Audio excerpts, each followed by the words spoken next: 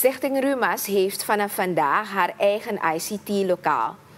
Het ICT-lokaal is mogelijk gemaakt door een donatie van Petronas Suriname. De stichting die drop-outs, jongens uit de gevangenis en risicojongeren begeleidt om weer op het goede pad te komen, is enorm blij met deze mijlpaal.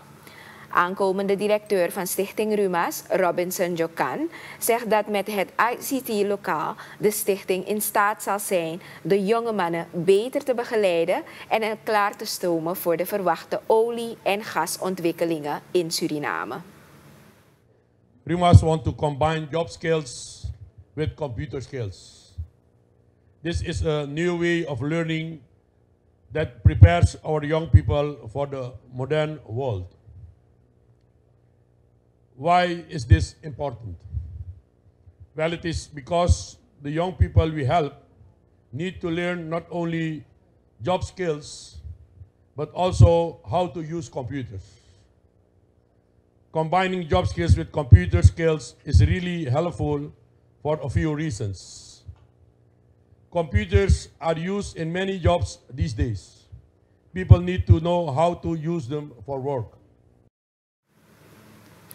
De directeur van Petronas Suriname, Samri Basseri, zegt dat het welzijn van de gemeenschap heel belangrijk is voor het bedrijf.